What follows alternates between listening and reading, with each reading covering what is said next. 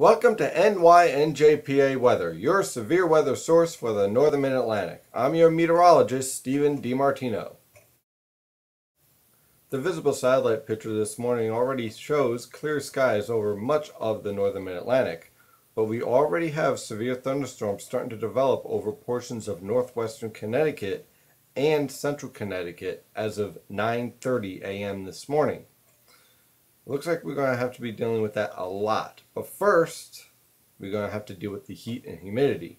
Yesterday we had several locations with record-breaking highs, basically in the upper 90s for most locations. Newark got up to 99 degrees, Philadelphia 98 degrees. It was a very hot afternoon, and we can expect more of the same this afternoon, possibly even warmer. I would not be surprised if some locations in and around the Philadelphia metropolitan area and New York City metropolitan area pushes 100 degrees before the thunderstorms come. But how strong will these thunderstorms be? Now, that is the question. Let's take a look at the latest water vapor satellite picture because there's some interesting features to break down. First, I want to talk about the severe weather that's going on right now.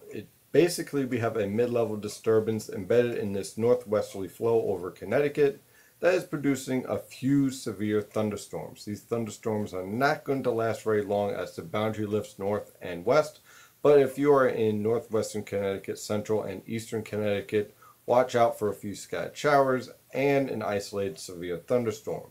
The primary impact from this thunderstorm is strong wind gusts over 60 miles per hour and large hail up to a quarter size. But what about the rest of the northern Mid-Atlantic? Well, I have an area circled in yellow over Canada, and what that is, that's the strongest upper level feature in this pattern.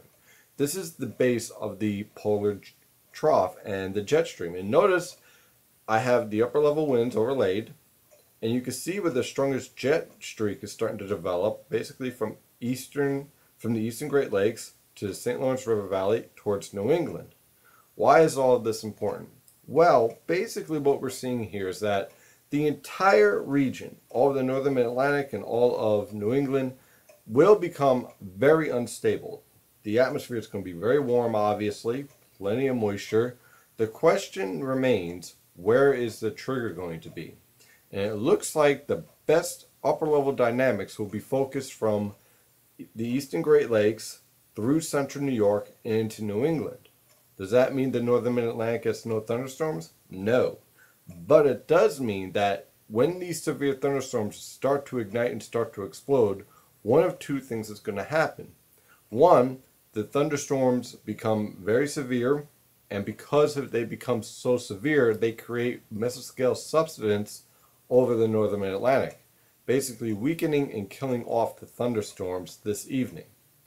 Or two, the outflow boundary from these strong to severe thunderstorms over central New York work southeast towards the northern Mid-Atlantic, producing line segments of strong to severe thunderstorms featuring very strong wind gusts. Either one of these can happen, and we're going to have to keep an eye on exactly how this pattern evolves over the next several hours.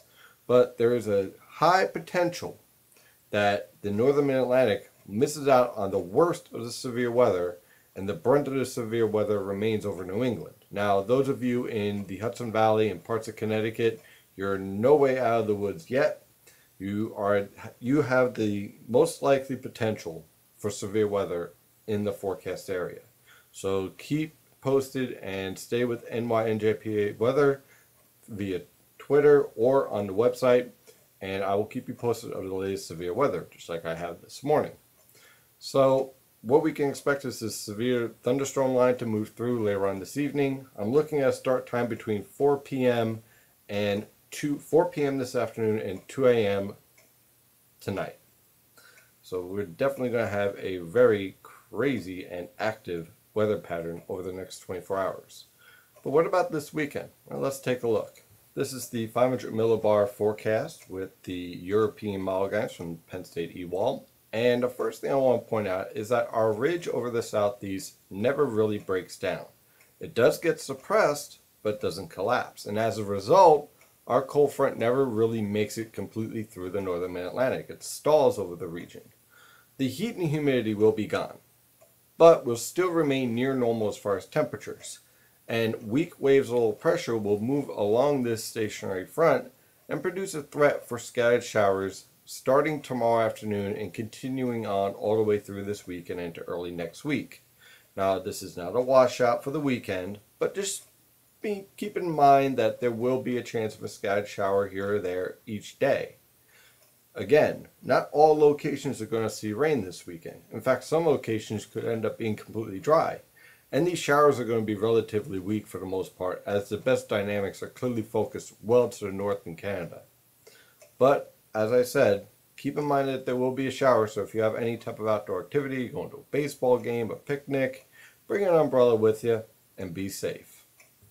By Tuesday, the cold front is well off the coast, our trough is starting to exit off into the Atlantic, and a new ridge is starting to develop over the plains.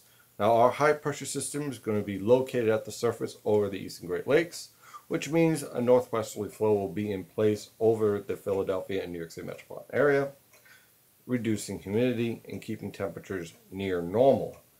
But a moderation trend is on the way, and much warmer conditions can be expected by the end of next week. In fact, as we look at next weekend, a rather familiar pattern starts to develop. That's right, our ridge is back. We have a trough in the west, and as a result, our ridge in the east is going to build, and our high pressure system that was located over the Great Lakes is now sitting off the southeast coast. And that means a southwesterly flow will be in place once again.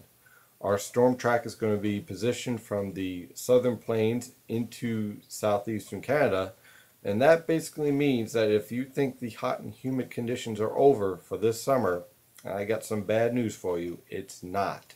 And besides this model guidance, there's a lot of support out there via the position of convection around the tropics and the stratospheric cooling that has been going on over the past couple of months that would support a sustained ridge over the southeast. And as a result, the periods of hot and humid conditions like what we're seeing now will be far more frequent than what we saw last summer or what's being discussed in some locations. So clearly we're dealing with a pattern that will produce many bouts of hot and humid conditions, and yes, even some severe weather. Thank you for trusting in NYNJPA Weather as your severe weather source for the Northern Mid-Atlantic. I'm your meteorologist, Stephen DiMartino. And to keep abreast of the latest severe weather, please stay with us at Twitter, on this website, and of course through Facebook. Have a safe afternoon.